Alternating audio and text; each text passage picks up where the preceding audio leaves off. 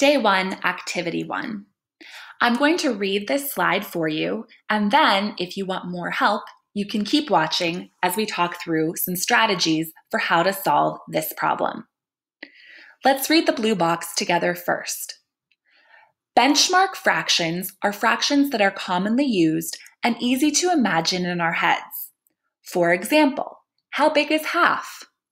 Imagine half of a pizza, half of a sandwich, half of $1, half of a pile of toys.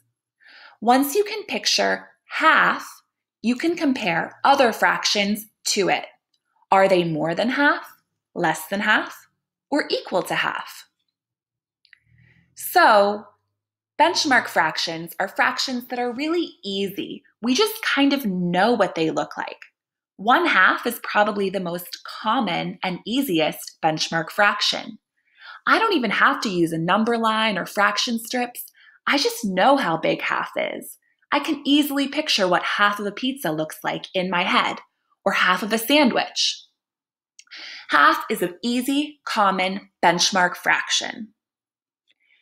Using our knowledge of half, we're going to play an activity here on the right. The directions say, drag and drop the fractions from the bank at the bottom into the matching box. Are they more or less than half? We have 6 fractions in our fraction bank. Your job is to figure out, is each fraction less than half or more than half, and to drag it to where it belongs. If you have a strategy that will let you do that activity, you can go ahead and close this video. If you're not sure what to do, keep watching and I will offer you one strategy that might help you. The strategy that could be helpful is to think about fraction strips.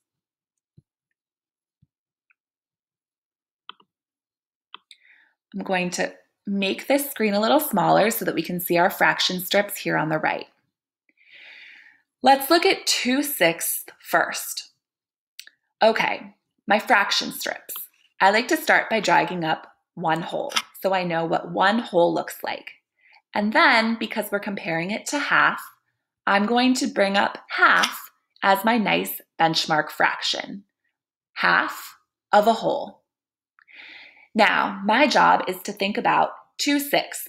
Is 2/6 greater than a half or less than half? I'm going to go to my unit fraction of 1/6 and drag it up. There's 1/6, 2/6. 2/6 is less than the very common benchmark fraction of half. So I know 2/6 is a pretty small fraction. It's less than half, and I can drag 2/6 up to this box. Let's remove my 6 and look at 3/4. I still have my whole, and I have my benchmark fraction of half. And I want to know, is 3/4 less than half or more than half? Think about that for a second before I drag my fractions up. Do you think that 3/4 is less than half or more than half? Let's go to my unit fraction of 1/4. 1/4, 2/4, 3/4. It looks like 3/4 is greater or more than 1/2. 3/4 goes in the more than half box.